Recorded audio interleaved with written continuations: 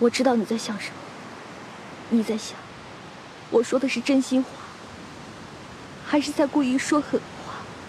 其实无所谓。不要再说了，给我一点时间，再给我一点时间，我会去解决的。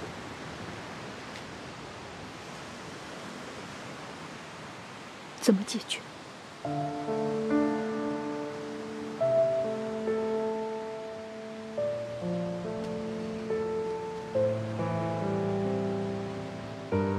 你还记得我们在这里玩的游戏吗？我们再玩一次好不好？我教你玩个游戏吧，你把手捂着耳朵，对着大海说出你想说又不敢说的话。好啊。来，跟我做，看好了。毕业后嫁给我好吗？我不知道，毕业后再说吧。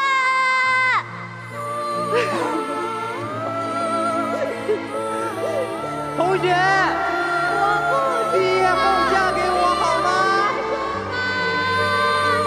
对不起，萧山，我不再爱你了。萧山，对不起，我不再爱你了。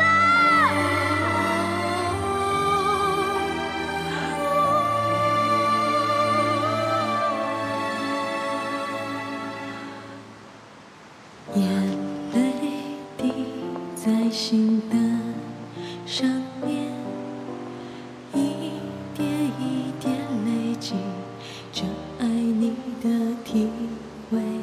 如果痴心不愿后悔，这是种幸福啊，还是种宿醉？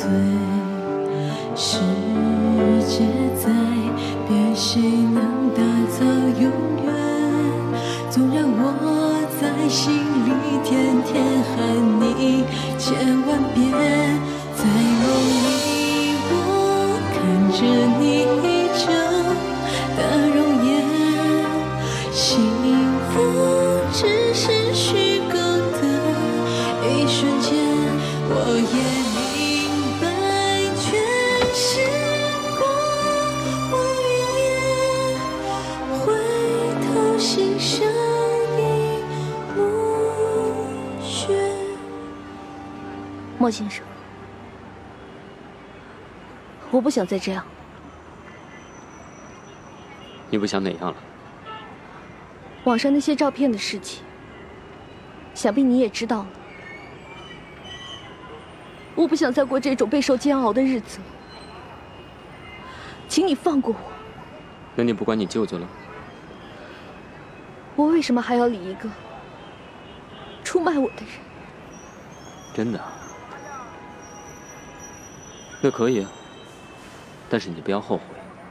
到了那个时候，我不会再接受任何条件了。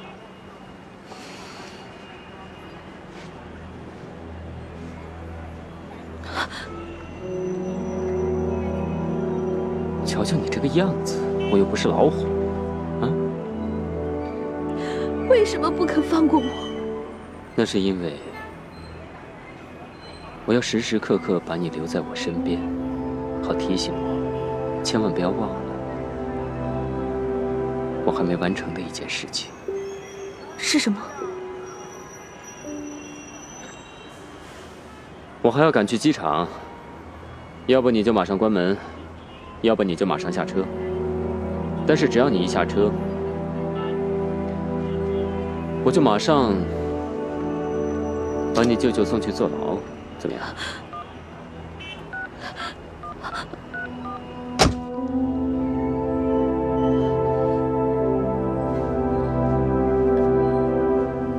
先送我去机场。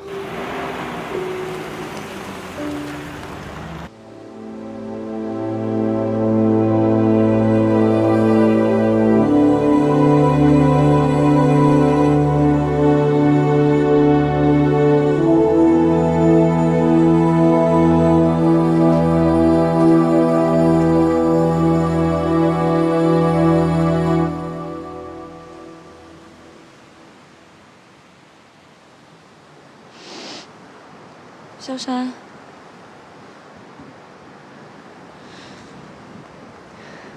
我在屋子里等了你很久了。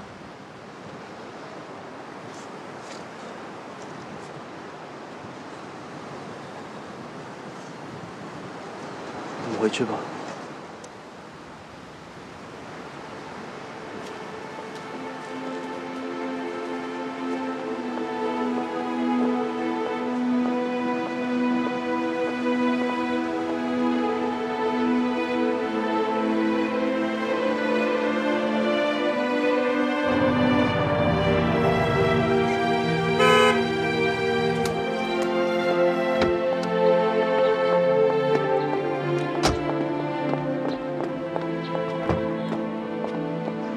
涂小姐，到家了。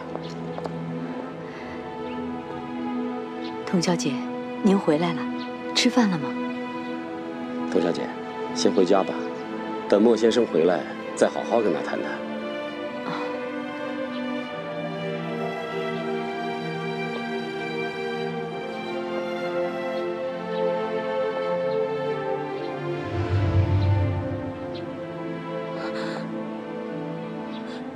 你们放过我好吗？童小姐，我们回去吧。不，我不要回去。走，我不要回去。进去吧，进去吧。我不要回去。哎，童小姐，童小姐，老马还不快去追？追上了又能怎么样？难道把他绑架回来？我去给莫先生打电话。丁管家，此刻莫先生正在飞机上呢，手机是打不通的。那怎么办呀？ 莫先生到了那边一定是忙于公事，我们就不要烦他了。还是等他打电话回来再说吧。也许童小姐今天晚上就会回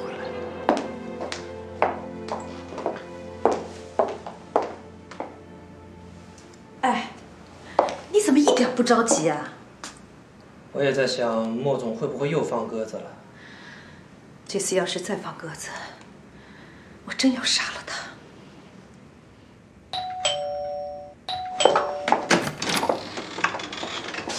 何姐，莫总，我帮你拿到房间去。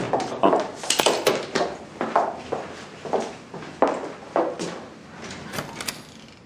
哎，何姐，怎么还坐着？不是约了吃饭吗？走吧。还吃什么呀？什么啊？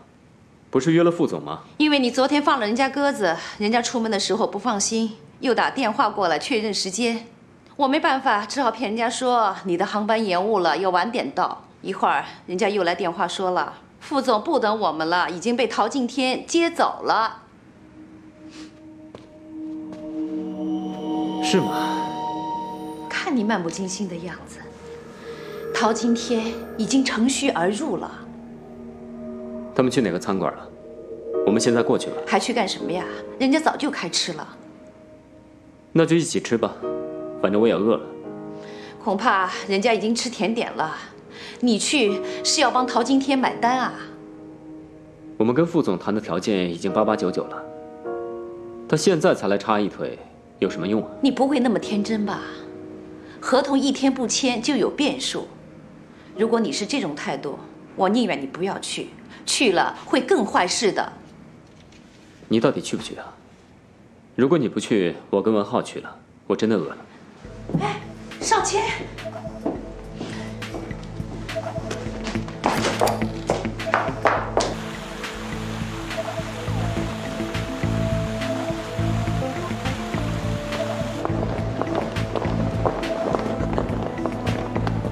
哟，莫总啊，莫总啊，你怎么现在才来啊？陶总，幸亏我今天带足了钱，不然等你来买单，我可就惨喽。陶总怎么可能带不够钱呢？像这种档次的饭店，吃一顿饭能花多少钱呢？莫总啊，你的意思是这家餐馆档次不够？我告诉你吧，这家餐馆是副总的女婿开的。哼，是吗？不好意思，副总，我是开玩笑的。莫总啊，我本来呢是一心等着你带我到高档次的餐馆去吃顿好吃的，没想到莫总是贵人事忙了，估计昨天忙，今天也很忙啊。今天晚上就不打搅你了。没有没有，我是特意赶来跟副总吃饭的。既然副总已经吃过了，不如我们去喝一杯吧。不，我已经在 KTV 订了包厢了。莫总不是也喜欢唱歌吗？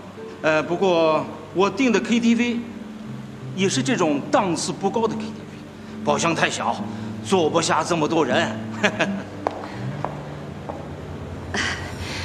副总，我们几次爽约真是太抱歉了，能不能再约一个时间，给我们一次负荆请罪的机会？明天我们就要开会决定项目合同的事了，下午就发通告了，哪还有时间再约啊？你们就陪着莫总去忙吧啊！副总，莫总啊，这是刚才的发票，送给你了。这顿饭就算是你请的，不然你回去怎么向你的岳父大人交代呢？啊，好，我先走了，再见。你看你，现在怎么办呢？你说呢？吃饭吧，你不是说饿了吗？吃饭吧。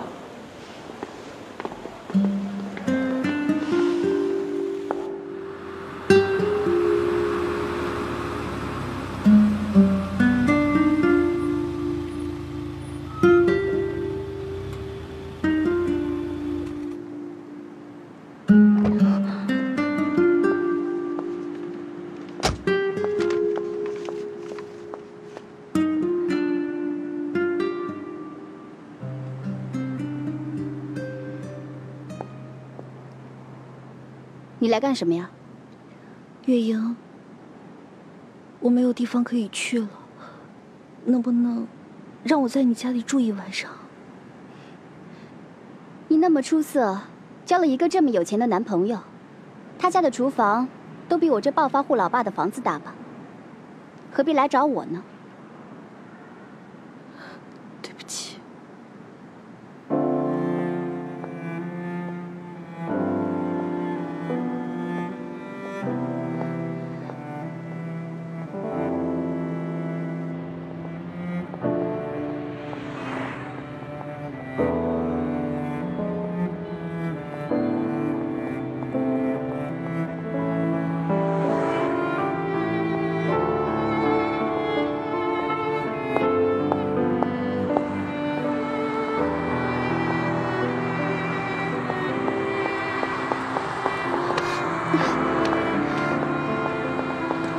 你知不知道过马路要看红绿灯啊？你要是想死的话，就死远一点。我每天上班都要经过这里的，我不想每天看着你心烦。你别跟胆小鬼一样，有事就躲，真没出息。你就会哭。本来我不想理你，我一直认为自己很了解你，没想到被你骗得这么惨。你最好告诉我，你是被骗的，你是被逼的，你不是故意的。你爱上他的时候，你不知道他有老婆，不然我非得把你的骨头拆了当狐狸精煮了。就是你骗我，你也要这么告诉我，不然我怎么对得起我死去的妈？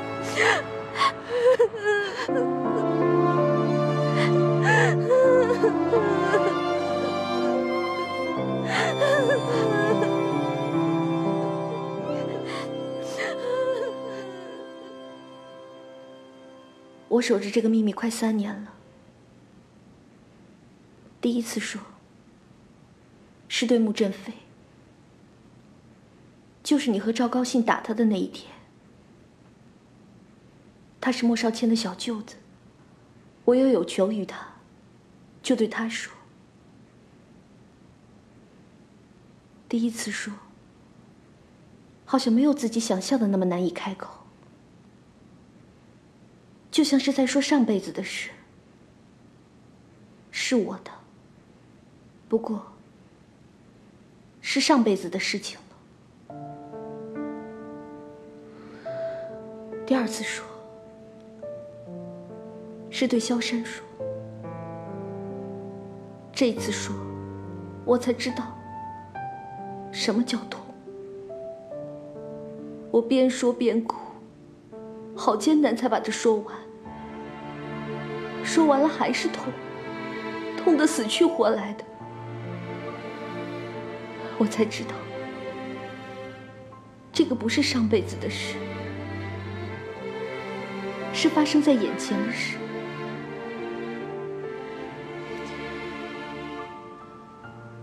今天是我第3次说，好奇怪啊，已经没有什么感觉了，就像是在说别人的事，是别人的，不是我的，和我一点关系都没有。我去上个洗手间。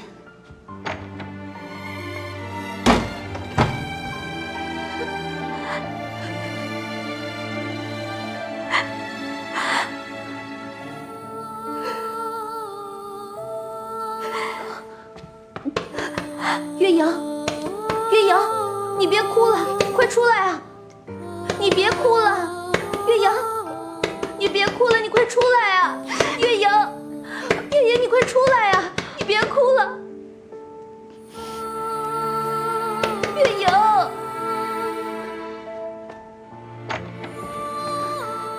我一直忍住不哭，我怕我一哭出来，把你也给惹哭了。岳阳，我已经没事了，真的。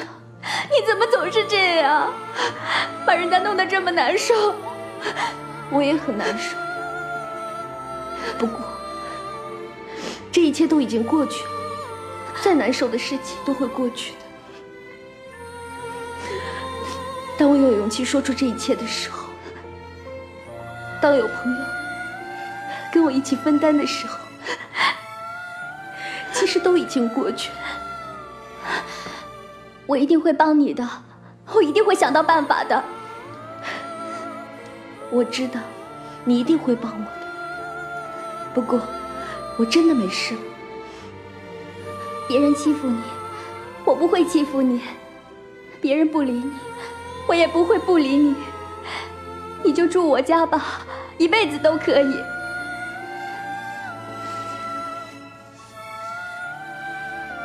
谢谢你，岳阳。你再说这样的话，我就把你扫地出门。你还笑？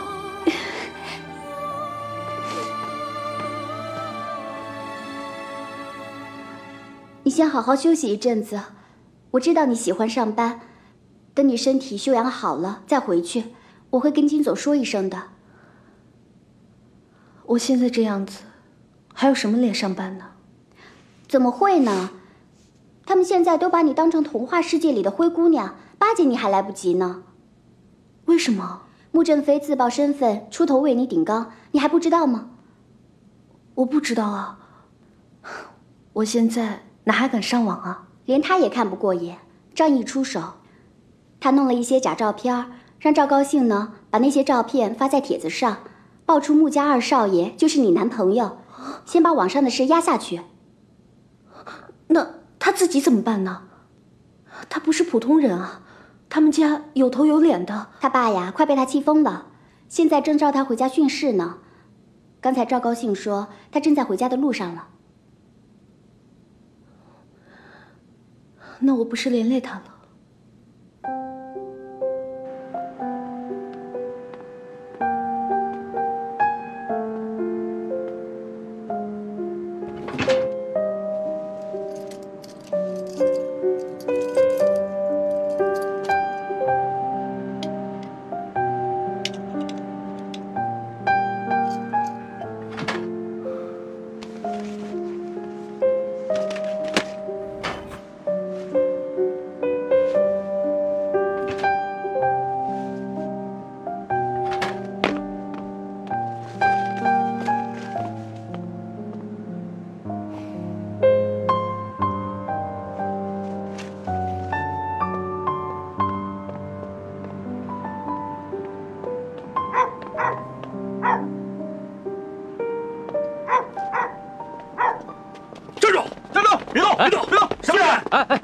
冷静！私闯民家花园，肯定是贼，赶紧通知管家。管家，有人私闯花园，赶紧过来一下。哦，二少爷。哎呀，老管家。你们站这干什么呀？这是咱们家的二少爷，这儿没你们的事了，你们走吧。是。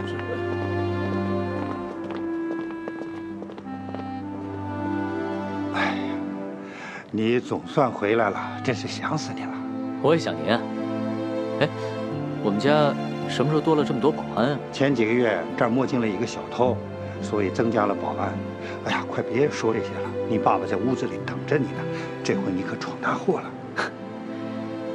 又要面圣喽。